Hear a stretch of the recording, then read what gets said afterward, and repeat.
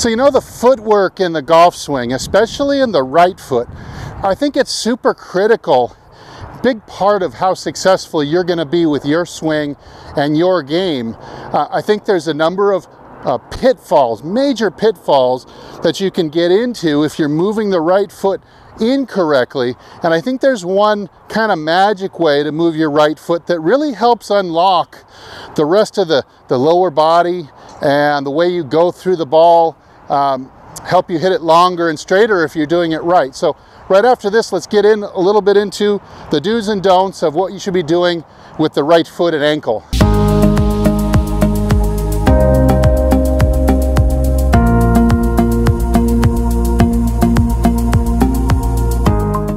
Hey, this is Steve with HitItLonger.com. I'm on a mission to hit it longer and straighter off the tee. Longer and straighter just in general, all the way to the green, because it makes golf fun. If you'd like to hit it longer and straighter too, and you're on the same journey as me, head over to my website. I've got over 100 articles and videos over there to help make you a better golfer. So today we're talking about the action of the right foot and ankle. It's very specific and seemingly such a small piece of the puzzle. Let's get into a couple of the ways that I see people moving their foot.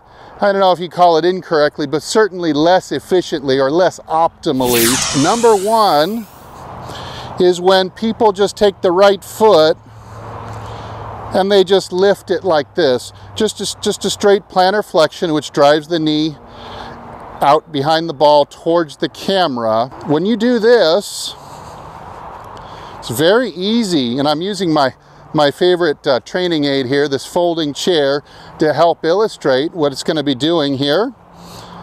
If I do this, you see, number one, I haven't really shifted any weight, not very much. I mean, a lot of my weight can be supported. 50% of my body weight can be supported in my right instep, so it certainly doesn't force a transfer of weight at all. And what it does is it tends to, let's say move the chair around here so you can see me from this direction, it tends to bias you towards early extension or leaving the chair.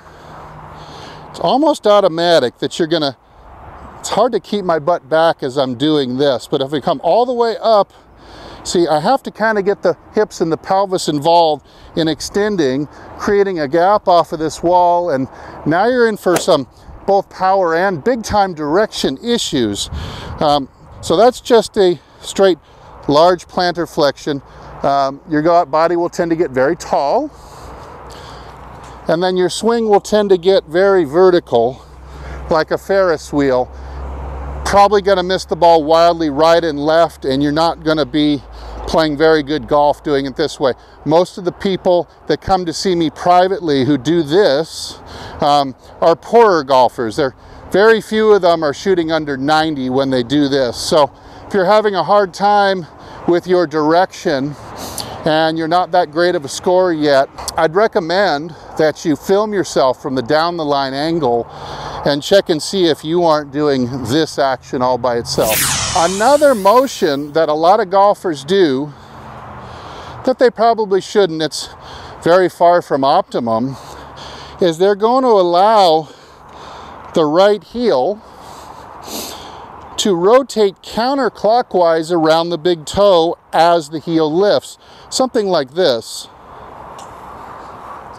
So let's say that my big toe is at 12 o'clock and my heel is 6 o'clock, so my foot is in the middle of a giant clock.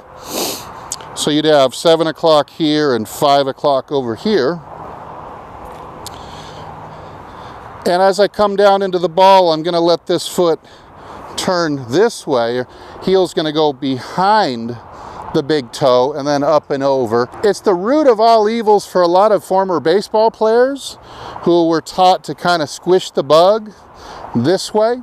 And there's a reason you can do that in baseball and get away with it.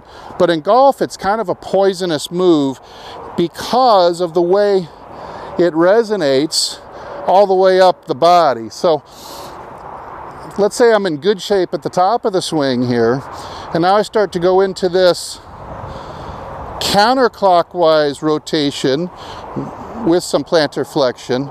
It's going to send my right shoulder over the top in a high position, and it's generally going to get me outside the line, cutting down and across too much, which could either lead to a big time smother hook, or it could lead to a big slice as well, depending on what you're doing with your hands. But it's very difficult once that foot starts getting counterclockwise like this. It's very difficult for you to hit it for any accuracy at all or consistency, and you certainly, a lot of your power will get sapped with your foot going this way too. Very difficult to be a good golfer just from this one error alone. It's kind of a poison pill or a death move in the swing. Throws the right shoulder over the top because the hip is also going with it. Let's look at it from the down the line. Let's say I'm in real good shape at the top. Now from this angle, you're really going to see the over the top nature. As the hip goes counterclockwise, it's going to cause my hip to spin inside the barrel, throwing the right shoulder over the top, making me swing steep and across going through the ball. Okay, now let's look at the right way for us to move our right foot, or let's say the most optimal, because you know, in golf there's not a lot right and wrong. It's more optimal, suboptimal, efficient, not efficient. A lot of gray area, because you can't say that great players like Tiger or Jack were doing something wrong in their swings. Certainly they didn't have perfect swings, but they had really good swings, efficient swings, not perfectly 100% optimum, but it means that you can't say right or wrong, you say more or less optimal, I would say is a more accurate way to put it. So let's look at a more optimal way to move the foot. What we need to introduce here is an in roll. Now, a lot of people say, hey, I try to do this and my ankle just isn't as flexible as yours. Well, watch how I'm allowing the knee and the entire thigh to work towards the other thigh, almost in front of the other knee like this. See, I can get this a long way, but my ankle isn't really all that twisted. You see, it's almost still in neutral position here because I've gotten my hip, my thigh all involved. So what I like to see is about 3 parts in to 1 part up. And then the second thing I'd like to see is I'd like to see the heel, as it's lifting, to be just barely in front of the big toe, more target words. So again, if I'm on the clock here and my big toe's at 12 and my heel is at 6, let's say, as I move this foot in this way, my heel is going to move towards 630. In other words, it's going to move slightly clockwise, more target words than the big toe. You can see my heel is slightly closer to the target than my big toe. This is going to create a chain reaction that moves up the body. Let's say I'm in good shape again, and I move the foot in this manner.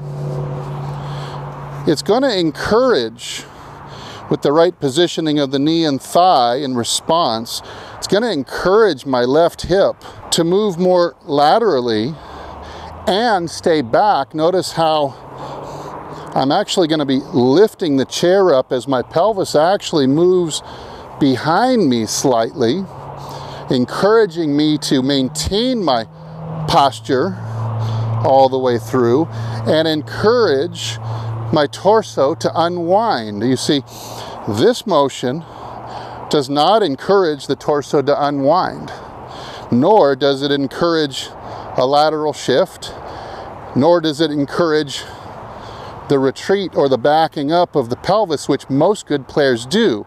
Again, let's look at it from the down the line angle. So, say we're in good shape at the top. Now, 3 parts in roll to 1 part lift.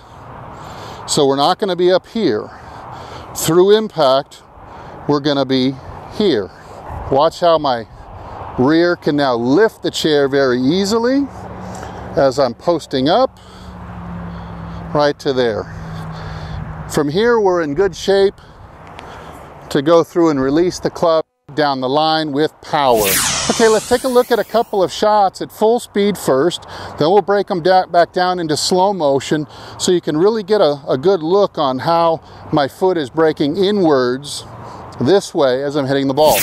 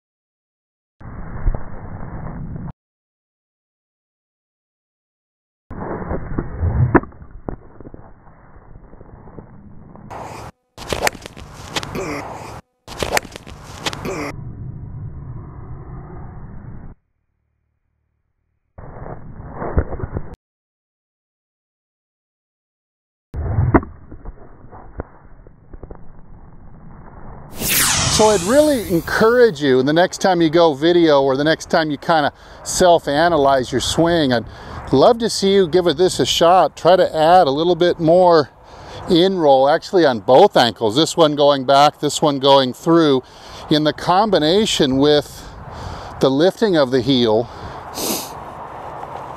Get 3 parts in for every 1 part up.